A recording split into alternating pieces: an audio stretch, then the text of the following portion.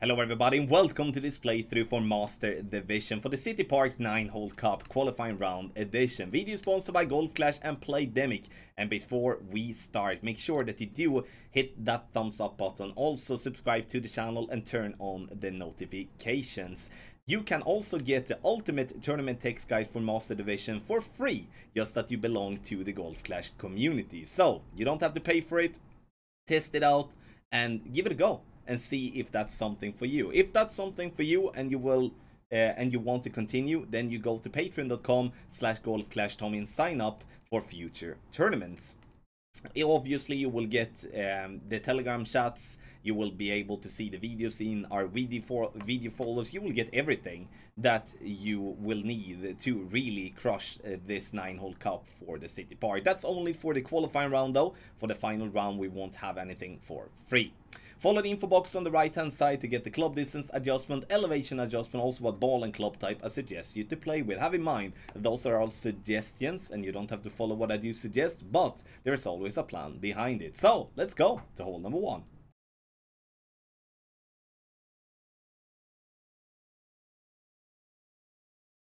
For hole number 1, we are going to play a rough bump with our sniper. I'm using 1 bar of top spin, half a bar of side spin to the right. And you can see here now that I'm looking for 3 specific things.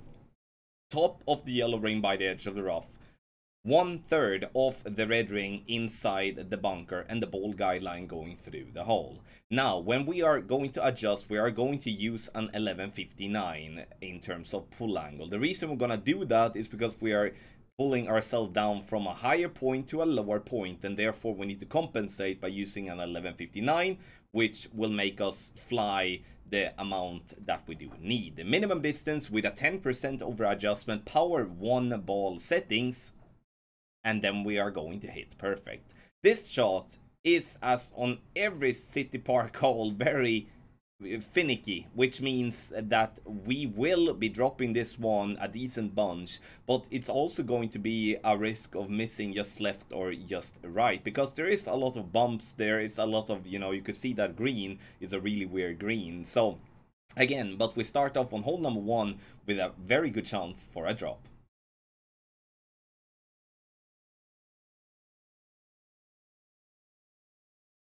On hole number 2, we are going to play a very simple drive on a very tough par 4.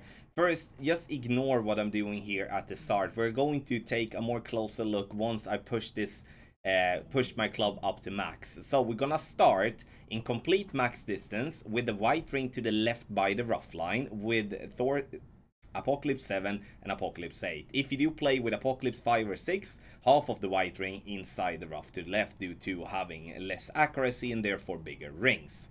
Maximum distance with a 10% over adjustment, power 5 ball settings. And once that is done, we shall not push up to max. We shall go with max over power, max curl to the left with then a slow needle. It's going to make it much more easy to hit perfect than it would be if we would be pushing up to max. And you can see here that we are rolling all the way down to the final piece of fairway, avoiding all the bunkers. I've been hitting a great left and I've still been on fairway.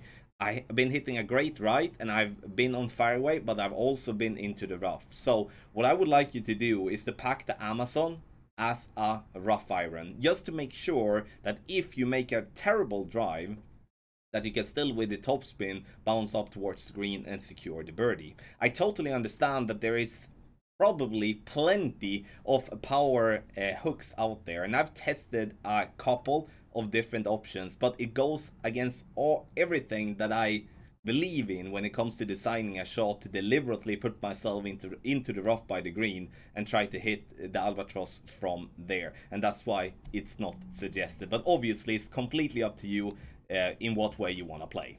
Now, second shot, we play with our B52 or we play with the Goliath if we don't have the B52 level 6 or better. So here I'm going to add spin. I'm going to play this one where it's not glitchy, meaning that we're gonna have to move ourselves up to that spot there. Nice. So we're gonna have 5.5 bar topspin and 1.8 bars of side spin to the right here on this shot in the end. I want to have the ball guideline to go approximately 1 green square through the hole, because we are adjusting down into the bunker, meaning we adjust from a higher to a lower point and will therefore lose distance. Now, from the plus 16 yard mark, we are adjusting 84% slider, 5% elevation, power 5 ball settings. Great left, great right with a straight wind like this is still going to hit the rough, but we're not going to drop it.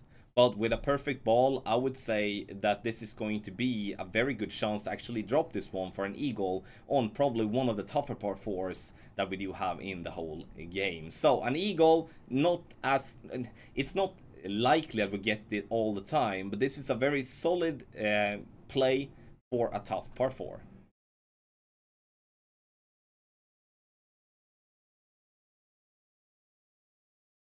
On hole number 3, we're going to play a no movement with our drive. That means that you shall not touch the target until it's time to adjust the rings. Max topspin and max topspin boost is what we're going to play, and half a bar of side spin to the right. Maximum distance with a 10% over adjustment, and then we shall push up to absolute very max. I've been playing with the highest wind with wind 2. I've been playing with the lowest wind of wind 2, and I've cleared the rough with both type of winds. But have in mind that if you do have a little bit more crosswind and tailwind, you might not clear the rough completely, and that is just something that you need to have in mind, because again, different wind angles will affect the ball differently. Now we bounce just over with mid wind with wind 2, and we get ourselves up to a very nice spot when it comes to here on the fairway.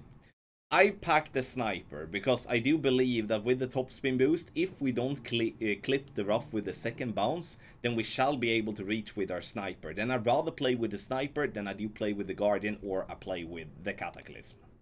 So what I would do here now you can see me doing many different things here on a short period of time, is because I have a hard time to decide what to do.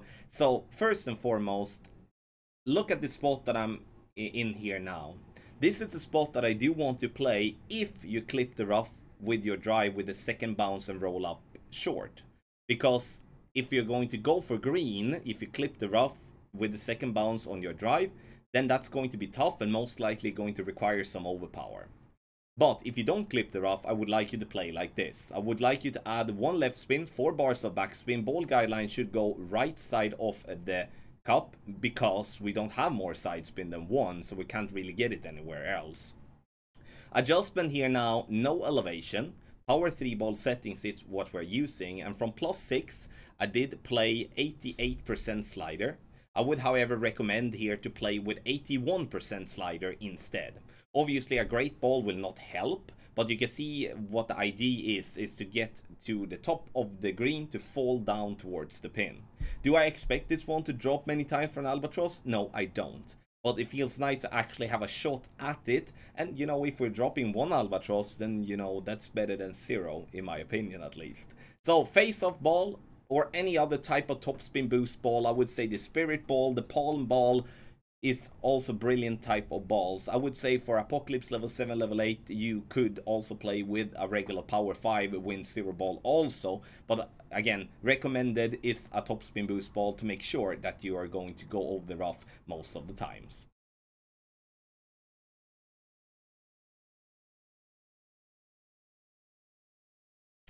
On hole number 4, we do have another good chance on the City Park. Those do not come often, but the par 3s are definitely good chances here in the 9-hole cup. Red ring by the rough line, ball guideline going through the hole, and this is going to be before you add the spin. Very important. Once you have found your position, you shall apply spin. In this video, I'm using approximately 1.6 backspin and half a bar of side spin to the left. I would, however, though, recommend to go with 1.8 bars of backspin, because you can see that I come in, you know, kind of hot. And I don't like that, because with the speed that we're coming now, we do have a risk of rolling over the hole if we're not hitting the pin. And that is not a risk that we should be taking, so that's why 1.8 bars of backspin is what you're supposed to be adjusting.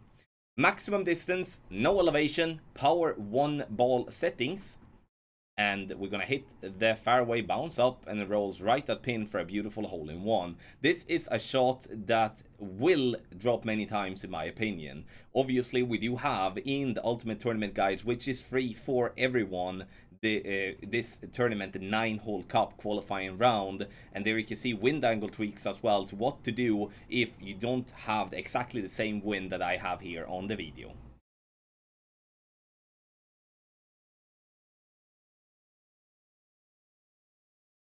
For hole number 5, I will give you two type of approaches. One that where we do lay up in a conservative way, and one where we do play very aggressive. It's up to you obviously to decide which way that suits you the best. First, we start off with the more conservative route and play with 0.1 bar of topspin and 1 bar side spin to the right. I'm looking to have the blue ring to the right by the rough, with the tip of the ball guideline just into the rough at the top. That's the references that I'm looking at. Maximum distance with a 10% over adjustment is what we're going to do with the rock. And now the only thing that we should try to do is to hit perfect. A great left and a great right will still make us have the ball on fairway, so that's not going to be an issue, but obviously we're going to be in a different type of angle towards the pin. The plan is to get the ball to roll up on that little hill there and then just to fall back down. And we're going to be somewhere between 265 and 275 all the time. Second shot, always a 3 left spin, and we're going to go with 0.3 bars of topspin. I do think that I'm using a little bit too much here in this video. So 0.3 bars of topspin, 3 bars of left spin, top of the yellow ring by the edge of the rough with ball guideline on the right side of the cup. Very important. Once that is done, we shall adjust medium distance with a 5% over adjustment for this shot. And if we do hit perfect with our sniper, which you know, it's not it's not happening all the time, but if we do, then we will see this ball being, if so, very close, but you know, I would say that that ball is most likely going to drop if you hit perfect, because this is a good shot, but again, playing in Master Division, playing with your sniper, it is tough to hit perfect, and obviously a great left will miss left side of the cup. For those of you that do look to play the drive at least very aggressive, should pay close attention now. For the more aggressive approach here, we're going to go with a full overpowered shot, or like a max overpower. 6 bars of topspin and 2 bars of left spin. We are starting with the red ring to the right by the rough line at plus 16 yard mark. That's the max distance of a power 3 ball for those that are interested in doing in a ball swap or something like that. Apocalypse level 6 or 5 should be having half of the red ring inside the rough to the right. Adjust is max plus 10, and then we shall apply max overpower, half a ball of curl to the left. And here I would say a double great right will clip the rough first. A minor great right is fine with Apocalypse level 7 or level 8. I would say Apocalypse 5 or 6 is going to be very close, and that's going to be lucky if it does hit the fairway.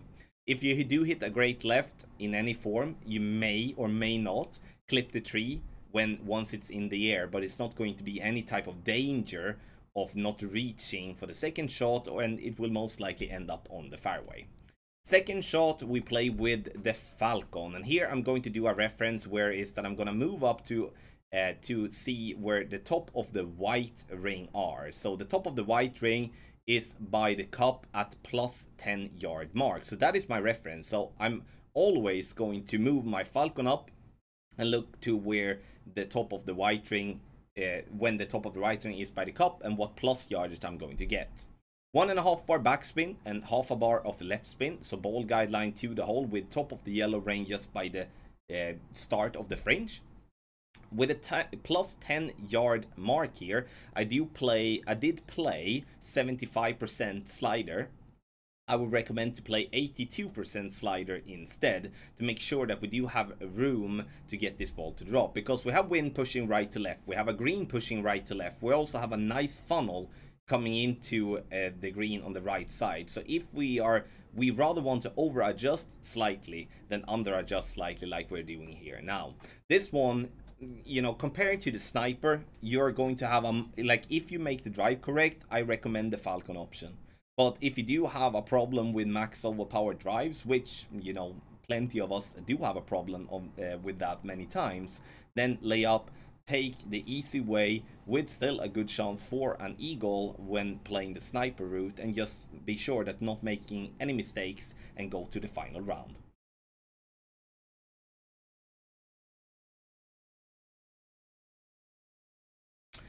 What a boring wind we are going to have on hole number 6, and here I would strongly advise you to play with a power 5 wind 4 ball if following the route that I'm suggesting here now. We also have the highest possible wind in this video that we can get. We can't get higher than 10.4 miles per hour with a wind 4 ball.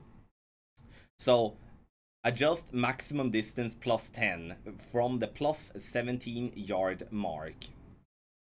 You can see here that we do adjust into overpower, but make sure you get the full amount of range so you get the direction correct.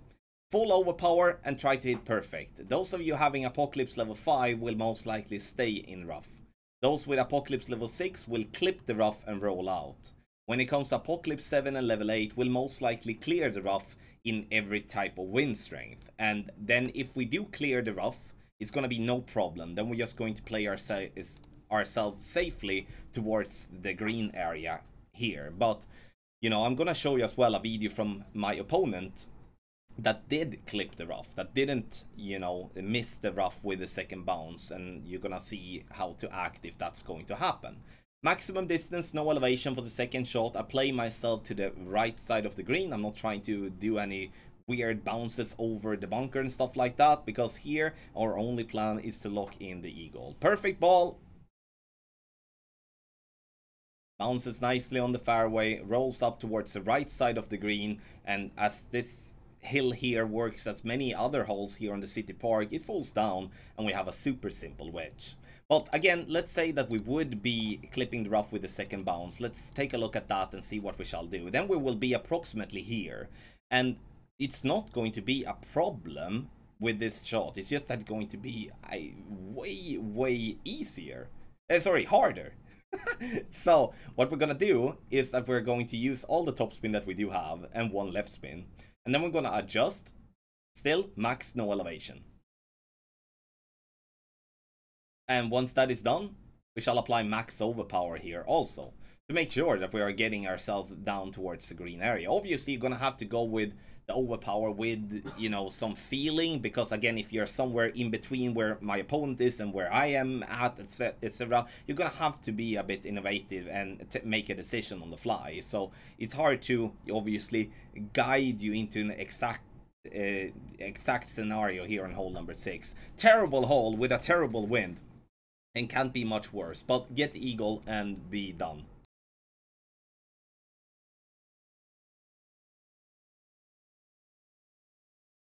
For the final of the par 4s, we're going to play hole number 7, and here we will be using 7 bars of topspin and 1 bar of side spin to the left. This is a tough drive, but you should be okay with a minor great left or a great right. A bad great left is gonna be a big problem.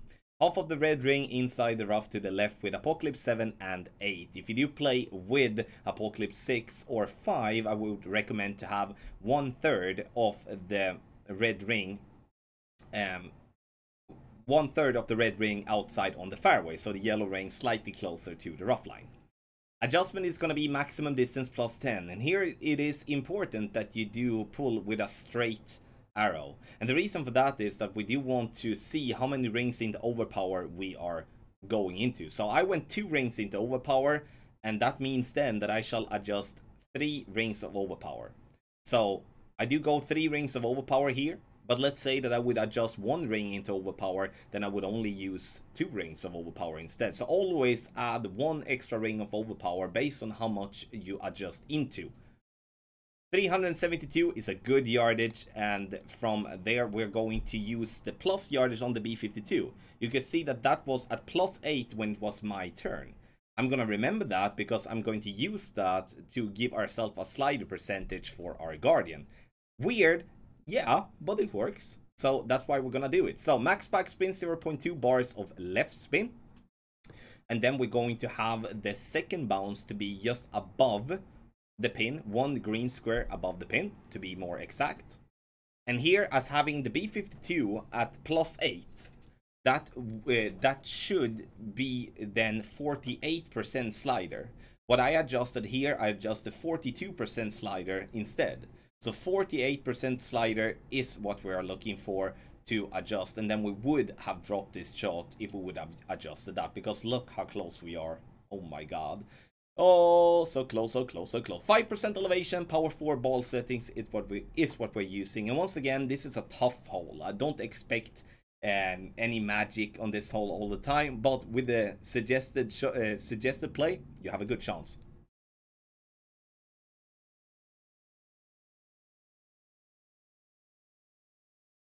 For hole number 8, we're going to start with a power 1 ball to find absolute maximum distance of our club. We're going to use max backspin and 0.2 bars of left spin. Even though this is a replay and it doesn't really show you the correct plus yardage, but this is complete max distance with a power 1 ball. So bottom right of the red ring by the rough line in complete max distance with a power 1 ball.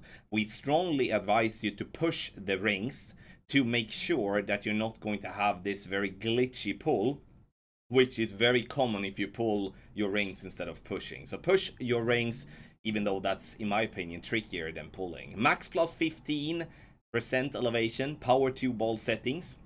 And then we go with 0.8 ball of left curl, bouncing on the green and then gets into the funnel on the top right of the pin, fall down into the hole. This is a hole where if you're just catching that funnel on the top right of the green, then you will see this ball drop and drop and drop. So it's very important that you focus, push your rings and use the curl. And the curl is used due to the fact that if we are moving our target more left, we unfortunately with certain wind angles do have a problem with both pushing and pulling our rings, where we will be somewhere in a glitchy spot in certain wind strength, and that's not something we do want. That's why we move more right and we added curl, and this one has been money so far, and I hope it will be so for you as well.